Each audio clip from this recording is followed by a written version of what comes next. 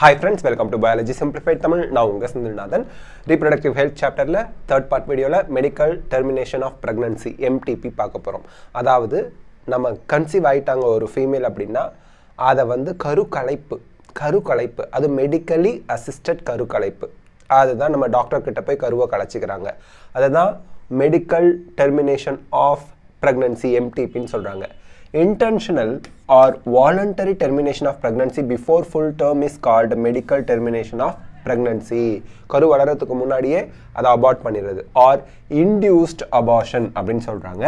Nearly 45 to 50 million MTPs are performed in a year all over the world, which accounts to 1/5 of the total number of conceived pregnancies in year. ஒரு வருஷத்துல pregnancy ஆகிறதுல 5ல ஒரு பங்கு என்ன பண்ணிடுறாங்க abort பண்றாங்க medical termination of pregnancy பண்றாங்க. Whether to accept or legalize MTP or not, MTP accept பண்ணிக்கிறதா legalize பண்றதா இல்ல கூடாதா அப்படிங்கிறது is being debated upon in many countries due to emotional, ethical, religious and social issues involved in it. So நிறைய கண்ட்ரில இத வந்து legalise ஆக்கறத பத்தின debate நிறைய போயிட்டு இருக்கு. நீயா நானா அப்படிங்கிற மாதிரி. Government of India legalized MTP in 1971. இது நீட் क्वेश्चनல கேட்பாங்க, பாத்துக்கங்க. இந்தியாவுல 1971ல MTP வந்து லீகலைஸ் பண்ணிட்டாங்க. With some strict conditions to avoid its misuse. So இத தவறுதலா பயன்படுத்த கூடாது அப்படிங்கிறதுனால அதுக்கு சில strict conditionsலாம் கொடுத்திருக்காங்க. Such restrictions are all the more important to check indiscriminate and illegal female feticide which are reported to be high in India. இந்தியாவுல பெண் சிசு கொலை அப்படிம்பாங்க, பெண் கரு கலைப்பு, அதாவது amniotic fluid எடுத்து அந்த குரோமோசோம்லாம் ஸ்டடி பண்ணி இருக்கிற கரு வந்து ஆனா பெண்ணாங்கிறத கண்டுபிடிச்சு பெண்ணா இருந்தா MTP பண்ணிடுவாங்க, மெடிக்கல் டெர்மினேஷன் ஆஃப் பிரெக்னன்சி பண்ணிடுவாங்க, அபார்ட் பண்ணிடுவாங்க. ஸோ அதை தடுக்கணும் அப்படிங்கிற மாதிரி. பட் இப்படி இருக்கும்போது இவ்வளோ பிரச்சனை இருக்கும்போது அது ஏன் MTP நமக்கு தேவை அப்படின்னா obviously the answer is to get rid of unwanted pregnancies either due to casual unprotected intercourse or failure of the contraceptive used during coitus or rapes.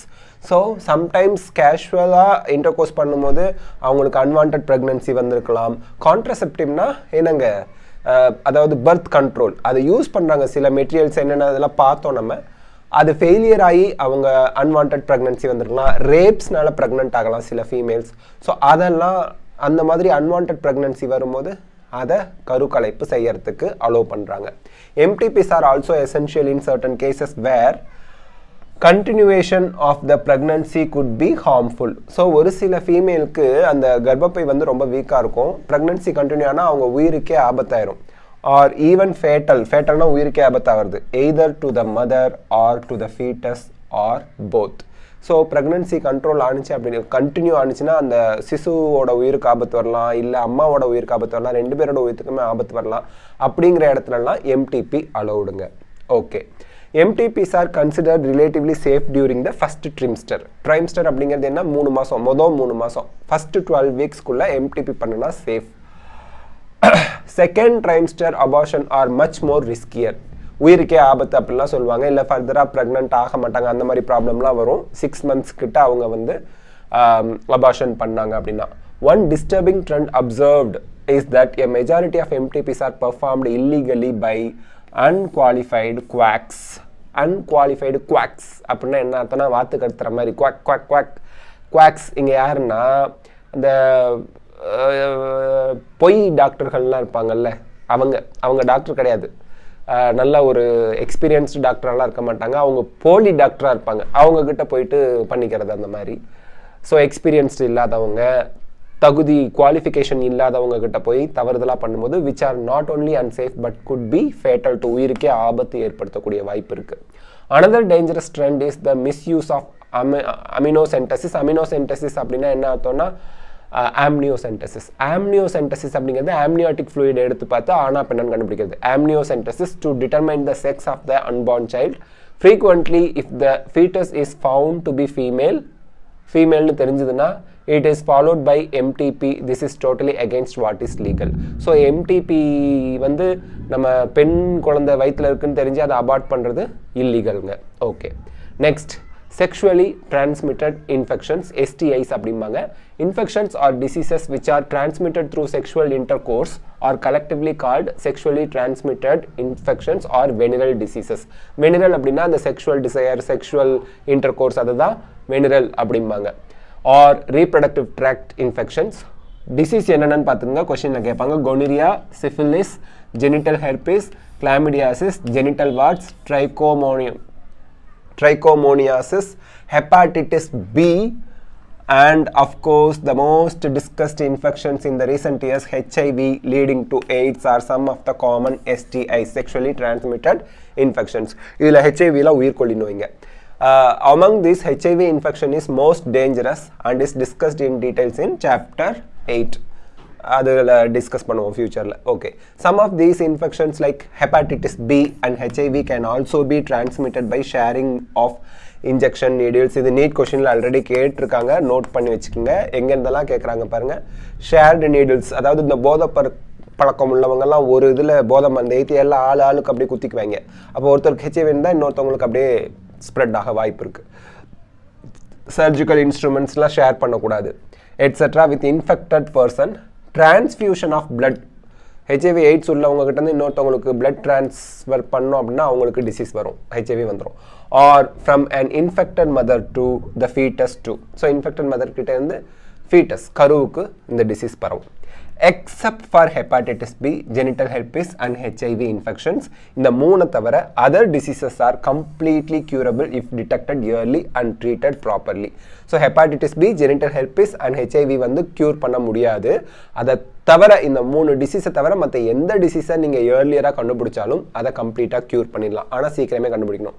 Early symptoms of most of these are minor and include itching, அரிப்பு தான் இருக்கும், fluid discharge, liquid மாதிரி அப்படியே league ஆகிட்டே இருக்கும், slide pain, swelling, வீக்கம் இதெல்லாம் இருக்கும் இன் த genital region. Infected females may often be asymptomatic. அவங்களுக்கு சிம்டம்ஸ் எதுவும் இருக்காது and hence may remain undetected for long. So அப்போ இந்த ஏசிம்டமேட்டிக்காக இருக்கவங்க கிட்ட இருந்து அந்த டிசீஸ் தொடர்ந்து ஸ்ப்ரெட் ஆகிட்டே இருக்கும் மற்றவங்களுக்கு. Absence or less significant symptoms in the early stages of infection and the social stigma attached to the STIs. So sexually transmitted infections இருக்குது அப்படின்னா அவங்கள ஒதுக்கி வைப்பாங்க. அதுதான் இப்போ பிரச்சனை. டிட்டர்னா டெசிஷன் எடுக்கிறதுன்னு அர்த்தம். Titre the infected person from going for timely detection and proper treatment. So அவங்களால டெசிஷன் எடுக்க முடியாத ஒரு சுச்சுவேஷனுக்கு வந்துடுறாங்க infected people. This could lead to complications later which include pelvic inflammatory disease. அதான் பெல்விக் ரீஜன் அப்படிங்கிறது வயிற்று பகுதிக்கும் அப்டமனுக்கும் தொடை பகுதிக்கும் இடையில இருக்கிறது தான். அங்கே இன்ஃப்ளமேட்டரி டிசீஸ் வந்துடும், PID அப்படிம்பாங்க. அபார்ஷன்ஸ், ஸ்டில்பர்த்னா இறந்து போய் குழந்தை பிறக்கிறது, ectopic pregnancies, infertility or even cancer of the reproductive tract. So reproductive tractல cancer கூட வரலாம். STI, sexually transmitted infections, are a major threat to a healthy society. ஏன் இந்த sexually transmitted infection மூலமா நிறைய ப்ராப்ளம்லாம் வரும் இல்லையா? Therefore, prevention or early detection and cure of these diseases are given prime consideration under the reproductive health care program. So reproductive health care ப்ரோக்ராமுக்கு அதிக முக்கியத்துவம் STIs வராமல் தடுக்கிறதுக்கு தான் கொடுப்பாங்க. Though all persons are vulnerable to these infections, their incidences are reported to be very high among the persons in the age group of 15 to 24 years. 15லேருந்து 24 வயசுக்குள்ளே இருக்கவங்களுக்கு தான் இந்த செக்ஷுவலி டிரான்ஸ்மிட்டட் இன்ஃபெக்ஷன் வரதுக்கான வாய்ப்புகள், இன்சிடென்சஸ் அதிகமாக இருக்குது. The age group to which you also belong. இந்த subject படிச்சுட்டு இருக்க நீங்களும் இந்த ஏஜ் குரூப்பில் தான் இருக்கீங்க. அதனால் be very careful. சரி, நம்மளை எப்படி காப்பாற்றிக்கிறது? There is no reason to panic because prevention is possible. இதை பார்த்து நம்ம பயப்படணும்னு அவசியமே கிடையாது. One could be free of these infections by following the simple principles given below. என்னென்ன? இதை ஃபாலோ பண்ணிங்கன்னா இந்த டிசீஸ்லாம் வராமல் உங்களை தற்காத்துக்கலாம். Avoid sex with unknown partners or multiple partners. முன்ன பின்ன தெரியாதவங்களோட செக்ஸ் அந்த இன்டர்கோர்ஸ் வச்சுக்க கூடாது.